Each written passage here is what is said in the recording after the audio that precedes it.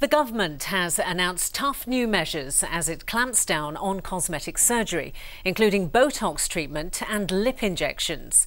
Today's announcement follows a review by the medical director of the NHS, Sir Bruce Keogh, who says anyone having cosmetic procedures needs better protection.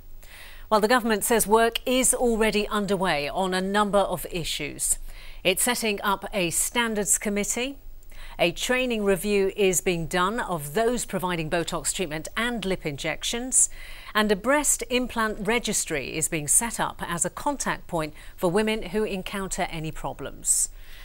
Earlier this year, ITV News Central heard from women in the region who've had bad experiences. Samantha Jarrett was one of them.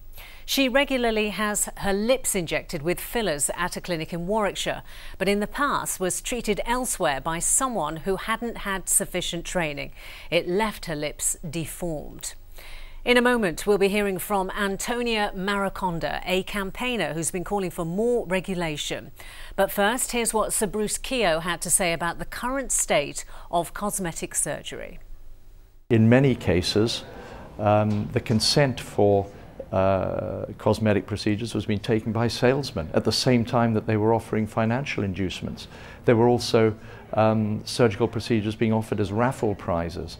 Their advertising was largely uncontrolled. When something went wrong, there were a lot of women who had had surgery in good faith, and when it went wrong, they were left high and dry without any redress.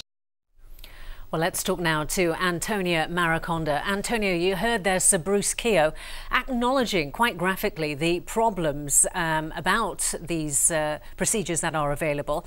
Do you think the new measures have gone far enough?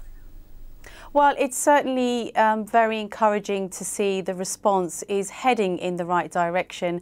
What would be even more comforting now to the consumers to see these points actually made legislation, and we really look forward to welcoming these points becoming law now, not just talk. So what would you like to see happening specifically? Specifically, I would like for the consumer to have more redress when things do go wrong in the cosmetic interventions industry. I think we are now all aware that 50,000 British women were left high and dry after the PIP implant scandal. And that very subject has left the issue open of what do you do? What does the consumer do when things go wrong?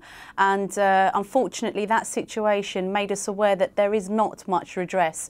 So I welcome this. I also welcome the prospective legislation of only medically qualified professionals injecting cosmetic fillers into patients and clients' faces. This is because far too many non-medically qualified professionals are being allowed to do so, and the risks of complications have increased quite worryingly over the last few years. I'm very, very happy to see that a breast implant registry is on the agenda, and I'm also happy to see that the training of cosmetic surgery and aesthetic professionals is going to step up. Antonia, very quickly, I know you won't mind us saying that you've had various cosmetic procedures, but what is needed? Is it more women like yourself to stand up and talk about these procedures in order to bring about those changes that we need? Yes, more women should talk about what they're having done. You know, cosmetic surgery, aesthetic treatments now are no longer taboo subjects. There's something that many people do, and rightly so. We all have the right to look and feel better about ourselves. I've had Botox, I've had cosmetic surgery. The one thing that always concerned me is that if something did go wrong, who's going to help me? Antonia Mariconda, thank you very much for joining us.